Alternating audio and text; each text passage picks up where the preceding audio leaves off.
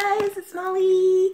I'm here today to do a quickie tarot story. We're going to do a tarot story lesson. Let's see, who's this lesson for? Who's this lesson for? Well, here we go. Taurus, Taurus, Taurus. All right, Taurus.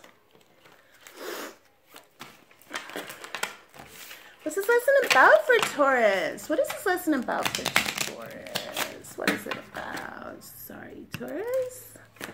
What's this lesson about for Taurus?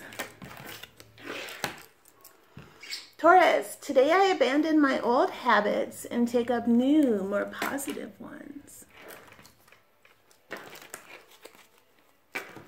All right, so Taurus, this lesson is about abandoning old habits and taking up new, more positive ones. So let's see what we've been dealing with. It looks like somebody might be ready to take a leap, start a new journey towards some sort of wish fulfillment. All right, what else do we have going on for Taurus? What's going on for our Taurian friends? Somebody's scared that the wish fulfillment won't go well, won't happen.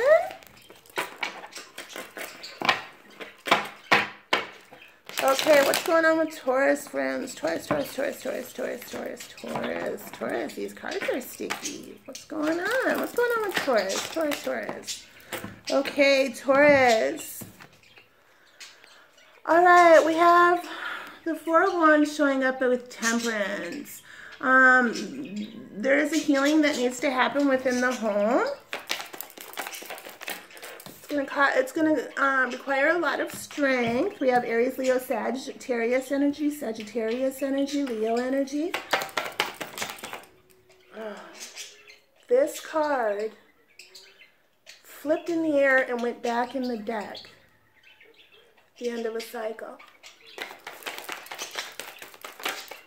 You can double tap on the left. If you're on your phone, you can double tap on the left side of your screen a couple, and maybe check that out again. There was an equal give and take.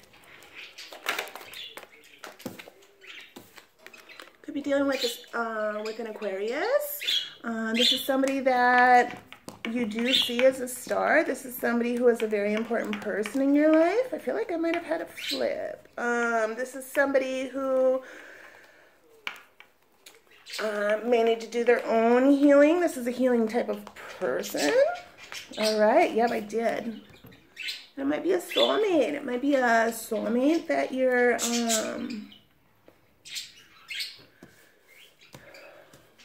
dealing with.